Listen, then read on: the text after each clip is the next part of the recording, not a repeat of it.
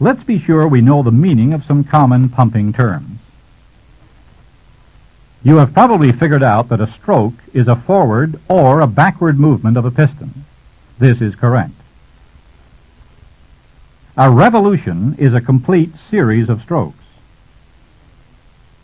For a simplex pump, a revolution is a forward and a backward stroke. A simplex pump makes 2 strokes per revolution.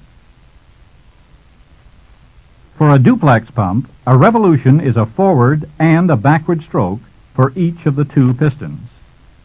A duplex pump makes 4 strokes per revolution. The number of strokes per revolution equals 2 times the number of liquid pistons.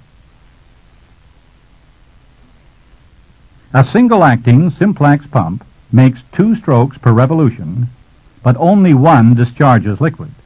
The other sucks in liquid. So a single-acting simplex pump makes 1 discharge stroke per revolution. But a double-acting simplex pump discharges on both the forward and backward strokes. So it makes 2 discharge strokes per revolution. And since a double-acting duplex pump makes 4 strokes per revolution, each of which discharges liquid, it makes 4 discharge strokes per revolution. Steam-driven reciprocating pump sizes are expressed in terms that require explanation. Sizes are expressed in such terms as 12 by 10 by 18 or 4 by 3 by 5. It's easy to remember what the numbers mean if you remember SOS, steam, oil, stroke. The first number is the diameter of the steam piston in inches. The second number is the diameter of the oil piston in inches. The third number is the stroke length in inches. A 12 by 10 by 18 steam-driven reciprocating pump has a steam piston 12 inches in diameter, an oil piston 10 inches in diameter, and a stroke length of 18 inches. It's time for another session in workbook number 2, exercise 9 this time.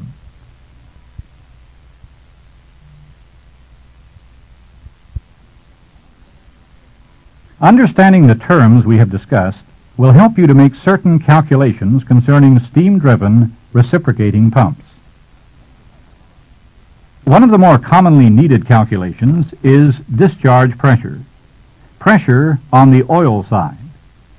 We'll call it P sub O in a formula a little later. Because the discharge pressure of some steam-driven reciprocating pumps is much greater than the steam pressure driving the pumps,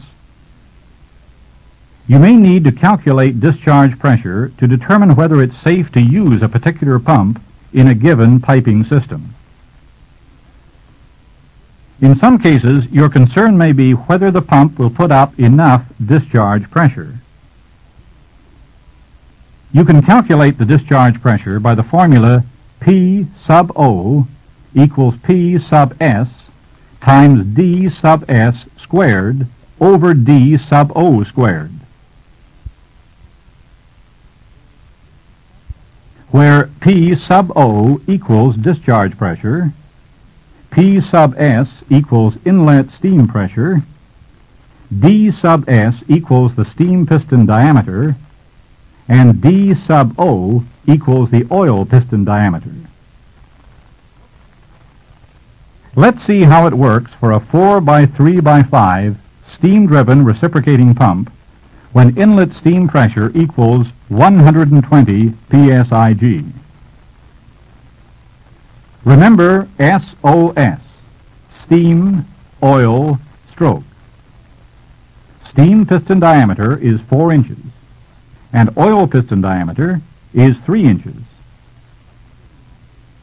Substituting numbers in the formula, P sub O equals 120 psig times 4 inches squared over 3 inches squared.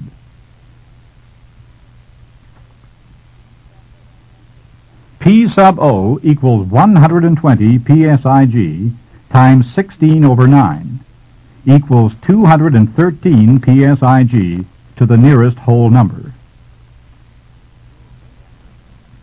Where great accuracy is required, such factors as exhaust steam pressure and pump suction pressure must be taken into account. But the formula is accurate enough for most purposes. Note that it was not necessary to know the specific gravity of the liquid being pumped.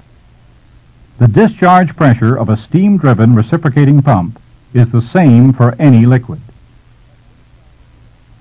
But discharge heads are different.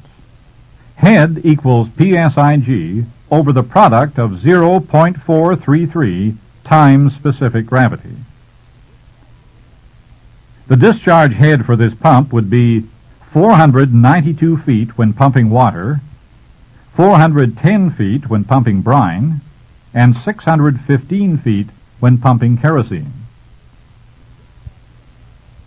The discharge pressure of a steam-driven reciprocating pump is the same for any liquid, but discharge head varies inversely with the specific gravity of the liquid being pumped. You may also need to calculate the capacity, pumping rate, of a steam-driven reciprocating pump. Common capacity units are gallons per minute, abbreviated GPM. You can calculate pump capacity by the formula C equals 0.785 times D sub O squared times L times S over 231, where C equals pump capacity in gallons per minute, D sub O equals oil piston diameter in inches, L equals stroke length in inches, and S equals number of discharge strokes per minute. Suppose the 4x3x5 pump we've been talking about is a duplex, double-acting pump making 120 strokes per minute. A duplex, double-acting pump discharges on each stroke. This pump makes 120 discharge strokes per minute. Substituting numbers in the formula, C equals 0.785 times 3 squared times 5 times 120 over 231. C equals 18.4 gallons per minute. This is a close approximation to the pump's capacity if it were 100% efficient. Steam and liquid leaks, internal pump valve leaks, and friction all reduce efficiency, often to as low as 50 or 60%. So we must consider our calculated figures, discharge pressure, head, and capacity, as approximations. They are nevertheless useful in working with pumps.